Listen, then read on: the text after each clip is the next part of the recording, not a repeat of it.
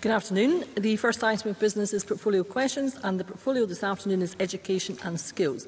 If a member would wish to request a supplementary question, they should press the request to speak button or enter the letters RTS in the chat function during the relevant question. I call question number 1, Mark Griffin, who is joining us remotely. Mr Griffin.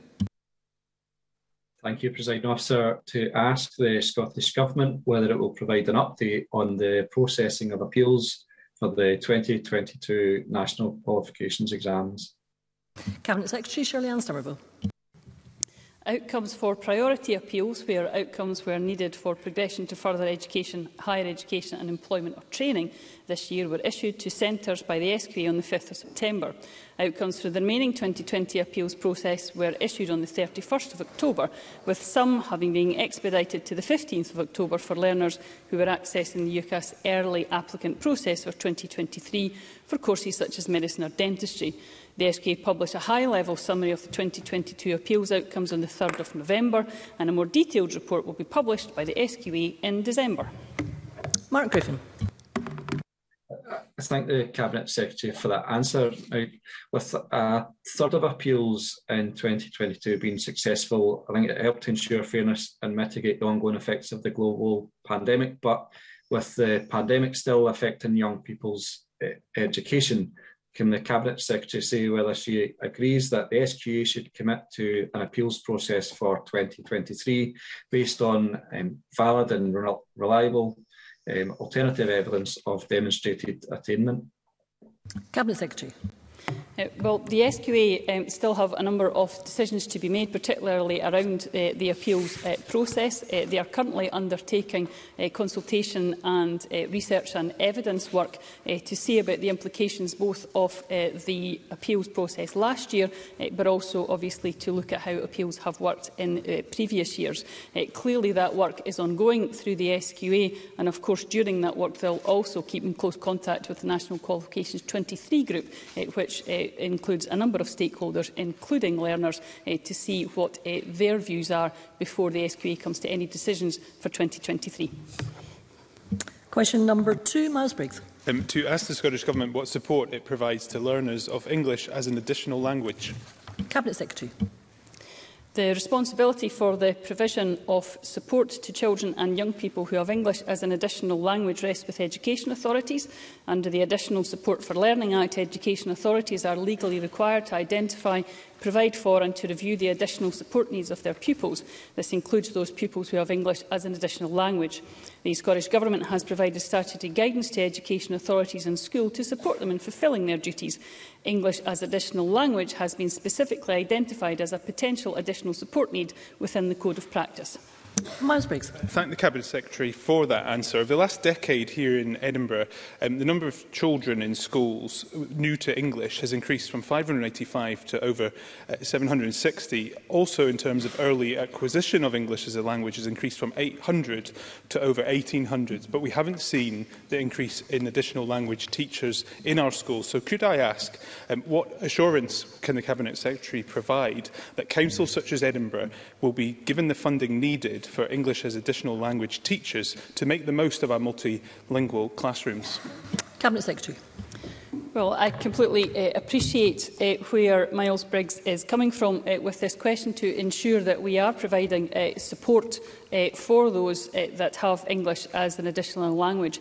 Many of the responsibilities, as I said in my original answer, do of course lie with the local authority to ensure there is identification of need and the correct support available. Clearly, the Scottish Government and indeed the Education Scotland work very closely with our local authorities to ensure that anything that can be done at a national level to assist with that can be done. Clearly, there are also a number of ways where funding is given to local authorities, either through general expenditure or particularly for some education aspects of policy. Many of those go through COSLA and the requirement of an agreement with COSLA about how that money is distributed, but I will certainly ensure that we bear in mind in future years the importance of this, as we have done in the past. Supplementary, Michael Mara. Thank you, Presiding Officer. It's a particularly important question today on International Students' Day, when we reflect on the contribution that our international community makes in Scotland more broadly as our students go across the world. But frankly, the Cabinet Secretary's answer is not good enough. There has been an 82% decrease in the number of teachers with English as an additional language since 2008 in Scotland. It's clear that the system she outlines is not working, and the Government needs to take an active role in addressing the problem. What more can she commit to do to actually putting in place a government programme to sort this situation out? Cabinet Secretary. Well, clearly what the Government continues to do is ensure that we are investing in teachers and within the teaching estate. Teacher numbers are now at their highest since 2008, and the most recently available figures show that there's more than 16,000 pupil support assistants in Scotland that are also providing invaluable support to pupils, including those with English as additional language. Question number 3, Maggie Chapman. Thank you. To ask the Scottish Government whether it will provide an update on how further and higher education institutions that receive public funding via the Scottish Funding Council are expected to implement Fair Work First principles. Minister Jamie Hepburn. The Scottish Government strongly believes that all employers should practice fair work. The Scottish Funding Council asks institutions in receipt of public funding to comply with Fair Work First criteria through a number of mechanisms. The criteria were included in institutional funding letters issued in May 2022 and also in the conditions of grant for non-core programme funds. In addition, the SFC Outcome Agreement guidance for academic year 22-23 asks institutions to demonstrate how they are meeting Fair Work First criteria. SFC account directions also require colleges and universities to report on fair work practices that have been developed in agreement with the institution's workforce and the progress that colleges and universities have made in their implementation. The SFC is due to receive 21-22 accounts from institutions at the end of this calendar year. Maggie Chapman. I thank the Minister for that response. He will be aware that effective voice is one of the 5 dimensions of fair work as defined by the Fair Work Convention. Indeed, they say the gold standard of effective voice is employers having clear recognition of and respect for strong the Yesterday marked the end of 12 weeks of strike action, and today is day 613 since the pensions dispute with the Union and Dundee University began. Workers go back to work without any resolution. University management has comprehensively failed. Ms Chapman, could we have a question, please? Thank you. In its under the Fair Work Effective Voice criterion, they refused to engage with the Ms Chapman, I really do need a question. Does the Minister believe that this is fair work practice, effectively de-recognising the campus unions? What can we do? What can he do, either through the FSC, the outcome agreement discussions with Dundee University, to ensure that workers' voices are heard and they are treated Ms Chapman, I think we've got the just. Thank you very much, Minister. And in retirement. Ms Chapman, thank you. Well, let me say, as a former Fair Work Minister, I take these issues very seriously. I do agree that trade union recognition and the organisation of workers through trade unions is an important mechanism for effective voice. In relation to this particular dispute, I have urged both sides throughout the dispute to continue constructive and meaningful dialogue. I've engaged regularly with both management and trade unions involved on an ongoing basis. Most recently, I spoke with Ian Gillespie, the principal of the University, on 3rd of November to encourage further dialogue between the University and trade unions, and it follows previous engagement with him and with the trade unions more widely. A supplementary, Pam Gozo. Officer, colleges need £25 million for life cycle maintenance for 2023 to 2024, with further £250 million needed to bring all of Scotland's college buildings to a wind and watertight condition. A warm, dry environment suitable for learning is the bare minimum that staff and students should expect. Does the Minister agree with me, and will he make room in the budget to ensure that bare minimum working conditions for colleges and staff and students? Minister. Well, I'm aware of some of the challenges we face in our college estate. What we have asked SFC to undertake is to take forward a programme to set out what the priorities for investment should be. I await that, and then we will respond. But yes, I recognise the challenges. Yes, we'll continue to invest. There is a significant uplift in the capital grant this year, demonstrating our commitment to invest in the college estate. But I recognise more requires to be done, and will continue to engage with the sector on that basis. Question number 4, Colin Smith.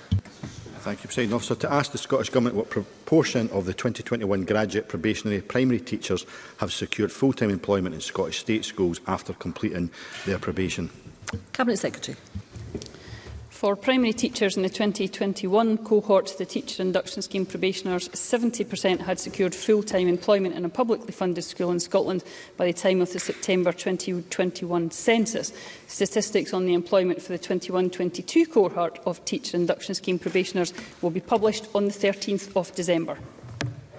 Colin Smith. Primary teachers who carry out their probation in Dumfries and Galloway have one of the lowest rates of permanent employment. Only 3 teachers, that's just 6% of the 2021 cohort, secured a permanent teaching position.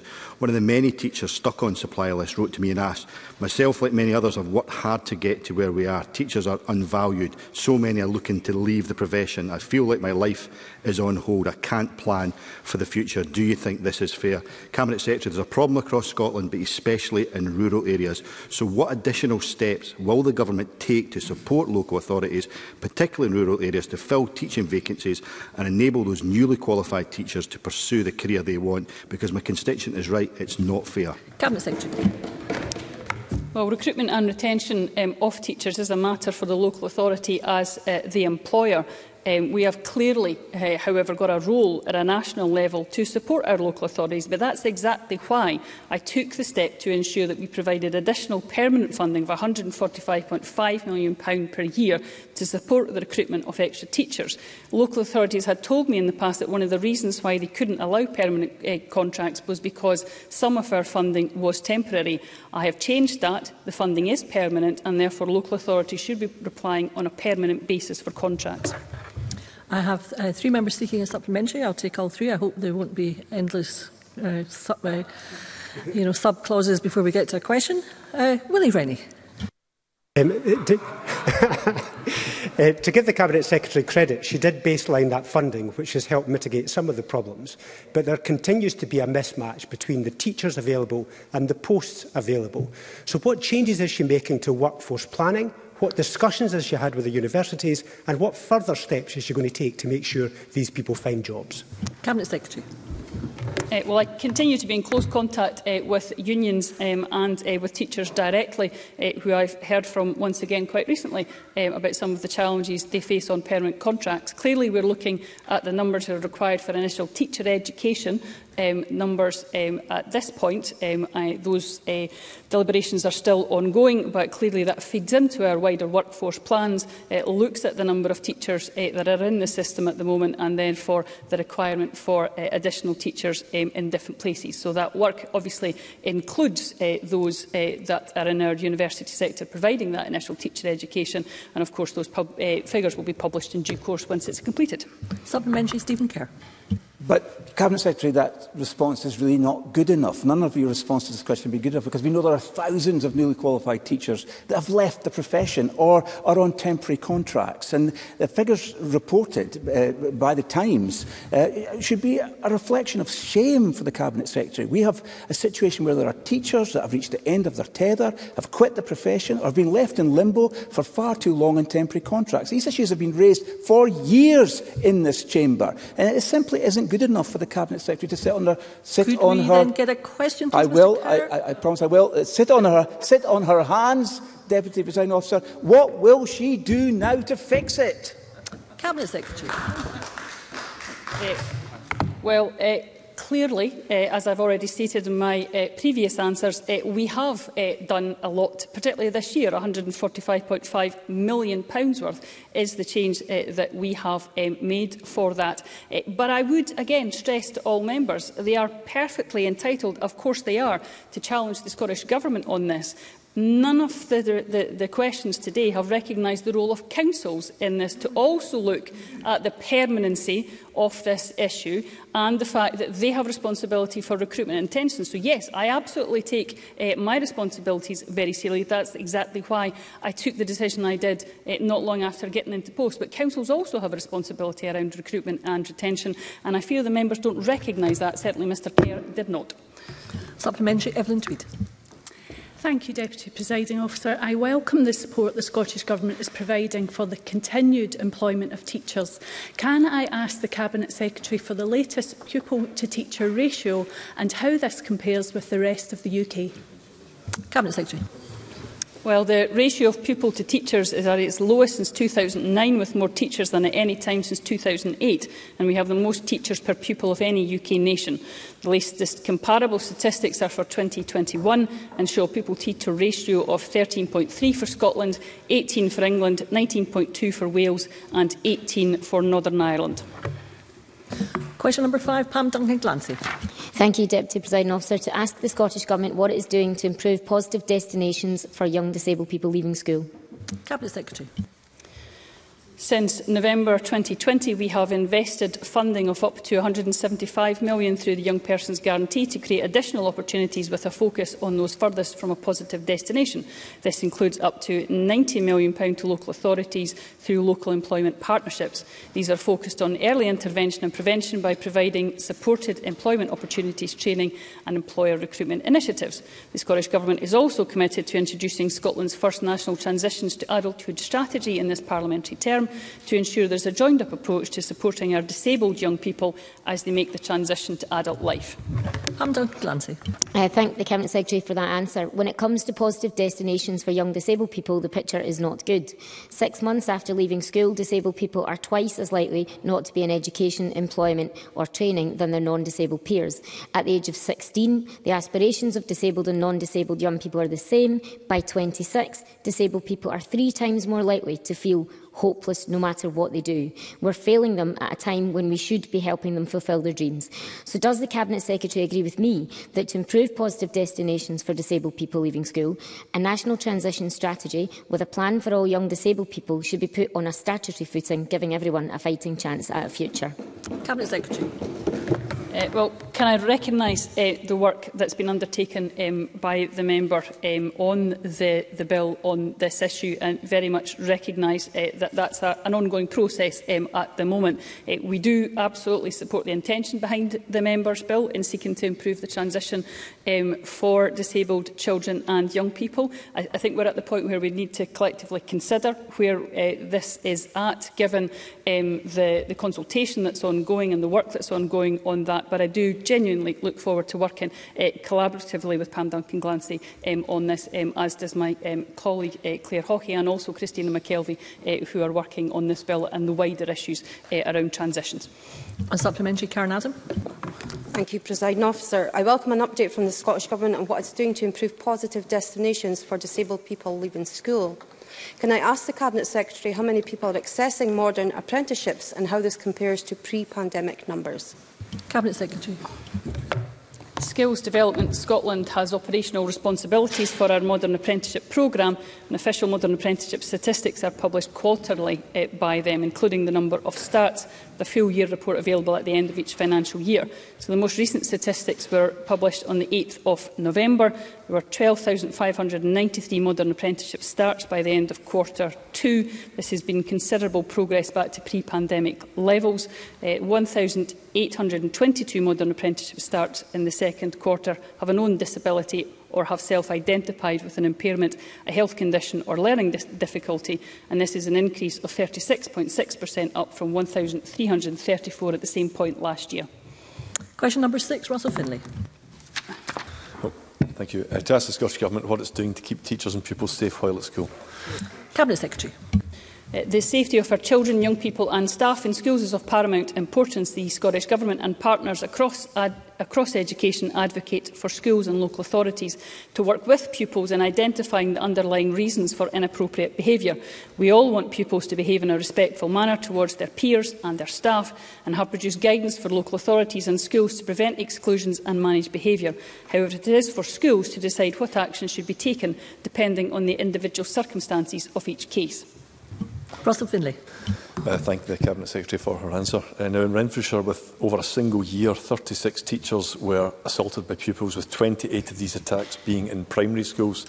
Violence has reached such extreme levels in one Glasgow secondary school that teachers have voted for strike action because they do not feel safe. Yet there remains a real risk that proposed SNP budget cuts to justice will lead to the loss of police officers in schools. Can the Cabinet Secretary explain how cutting campus cops will help teachers stay safe? Cabinet Secretary. So for the avoidance and doubt, and particularly for the benefit of Mr Rennie, we do not have campus COPs within our schools. I see he's left, Presiding Officer, but he has had an interest in this area in past. We do not have campus COPs within our schools. What we do have are police officers who work with a school, primary or secondary, on issues that are of interest and use. What it is important to ensure is that police officers, of course, support our schools wherever necessary. If there is a requirement for a police officer to carry out that type of role within their school, they do just that very well and with great support at the moment, but we will continue to ensure that we support our teachers to ensure that we know that no one should be suffering verbal or physical abuse within our schools. There is an absolute responsibility on schools and local authorities to decide what action should be taken. That may involve involving the police if that is appropriate, but that is a decision for the school, and that would be very different from some of the funds that have been used from pupil equity funding to support joint work with a police officer. Supplementary, Martin Whitfield. Very grateful, Deputy Presiding Officer. In terms of a risk register of green, amber, red, where does violence within schools sit with the Scottish Government? Cabinet Secretary. Well, I already said in my answer that there is absolutely no excuse for violence within our schools. All forms of violence is absolutely unacceptable. So there is a clear policy, both at a government and I think at a local government level as well, that this type of behaviour is absolutely unacceptable. That's why we've got the guidance in place that we have, and that's why we continue to have very close dialogue with the unions and with local authorities to see if there's anything else that can be done on this issue. And supplementary, Fulton McGregor. Thank you, Presiding Officer. Can I ask the Cabinet Secretary, on the back of Russell Finley's question and our answer, for an update on when we should expect the next iteration of the behaviour in Scottish schools research to start, and how the findings of this research impacts on Scottish Government policy? Cabinet Secretary. So I'm pleased to confirm that after a delay caused by the pandemic, we've recently awarded the contract for the next phase of behaviour in Scottish schools research to ScotSend Social Research. Officials are working with analysts and the contractor to make arrangements for the fieldwork, which will start next year. We expect the research report by the end of 2023. Question number 7, Claire Baker.